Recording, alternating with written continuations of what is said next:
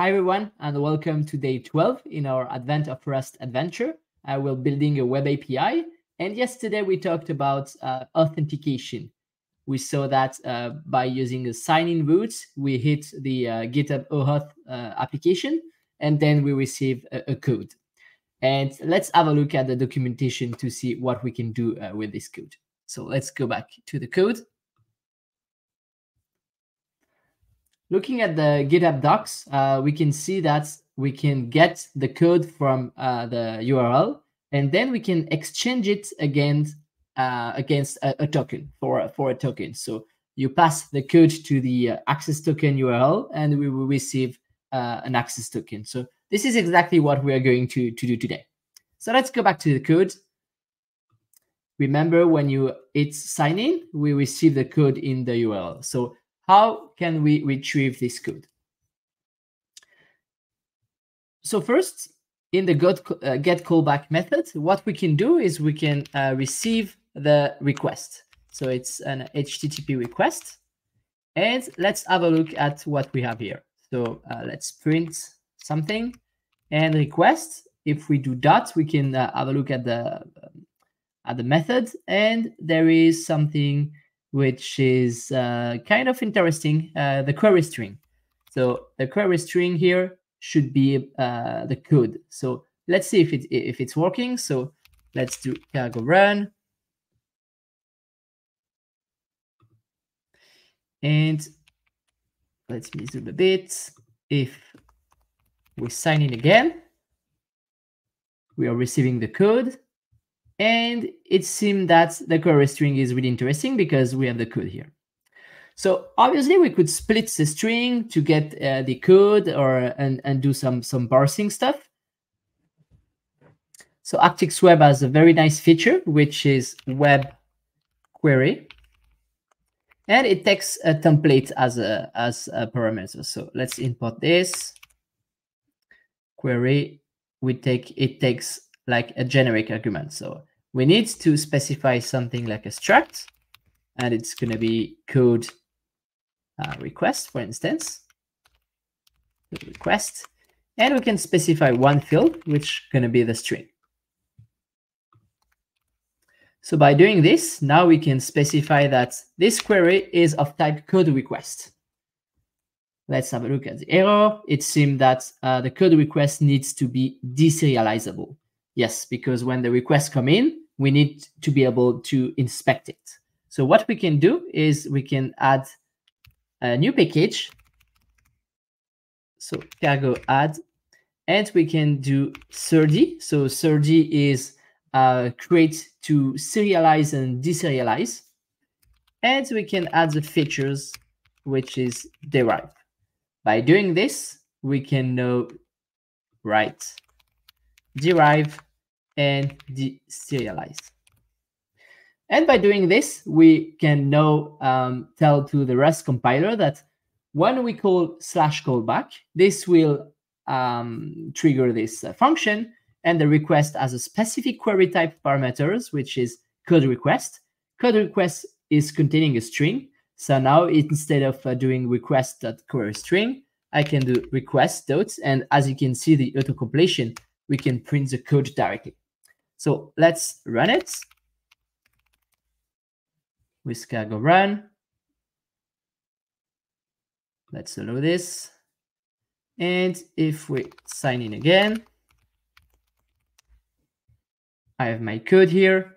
And if I look at the print statement, I have access to the code directly. So yeah, this is great. This is a good news. So now I have access to the request code. The second step would be, if we follow the doc, to exchange this code again for an access token. So we need to do a post request with some parameters. So we have the client ID, the client secret, and the code. Actually, accept JSON is not mandatory on the doc, so we can skip it. But yeah, we're going to need to have like a HTTP client to perform a post request. So we can add that. It's another crate, cargo add, and it's called request. So request is a very convenient create to perform HTTP request. So maybe we can create a new function here. It's gonna be asynchronous because we're doing HTTP request. Let's call it exchange code for token. And it will return, let's say, a string for now. So we need to create a client. So let's do clients. So use request.clients.new. And then we can do client.post. So it's gonna be a post request. We need the URL. So the URL is GitHub access token. So we can copy it. So there's two options. You can specify the URL like this, or maybe in more convenient way is to add it to the end file. So I've just done it before, but I can redo it. So it's GitHub token URL, and you can paste this URL. So if we go back to the code, we can say it's std_end environment variable, and let's go back to make sure we copy the right string, and this is it. And remember, this is returning a result. So for today, we are going to unwrap it, and this is bad. So let's add a commenter. This is a comment. This is bad.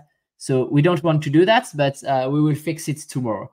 First, let's make sure this is working, and tomorrow we will fix the error. So yeah, we have a client. We can do a post to this URL.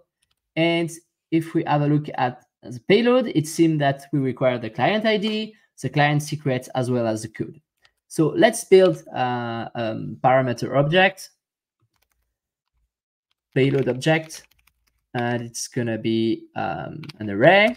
The first field is going to be the client ID. And client ID would be again read from the environment variable. So client ID, std, and variable client ID. Once again, we will unwrap. This is really bad, and we will fix it tomorrow. So client ID. If we follow the doc, we will also need the client secrets. So let's do that. Client secret. We can do the exact same stuff. Secret ID.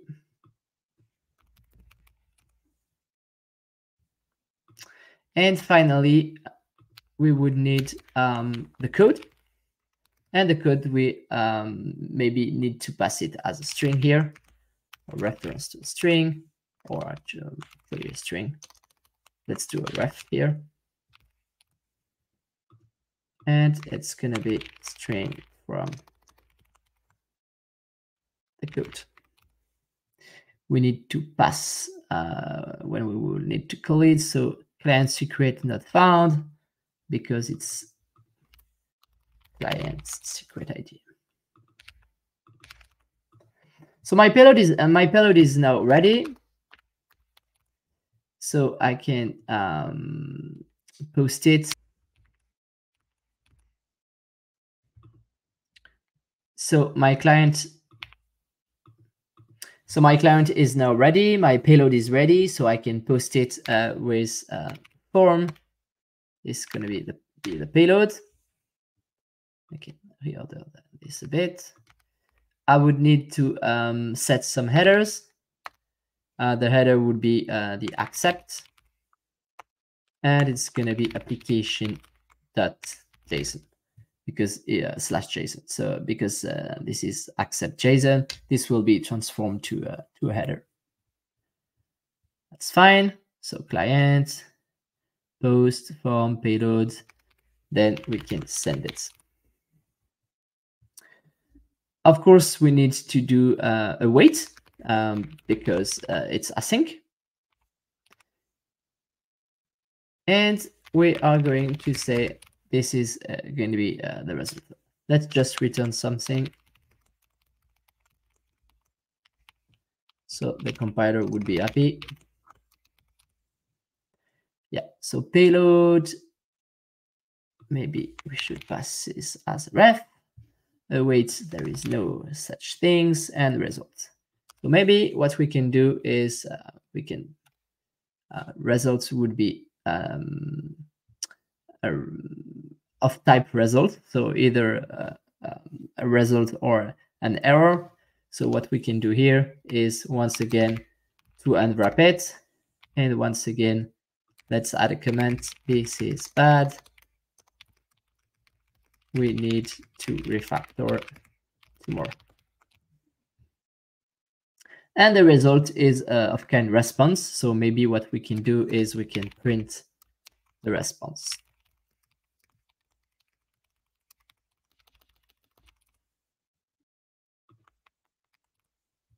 as maybe text for now.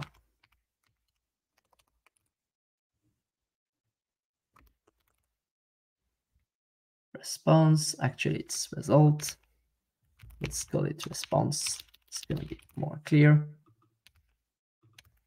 And we need to await as well. Cool. So let's try this. Oh, actually we need to call it. So get callback. We have the code. So now maybe we can exchange rec.code, and we need to await it.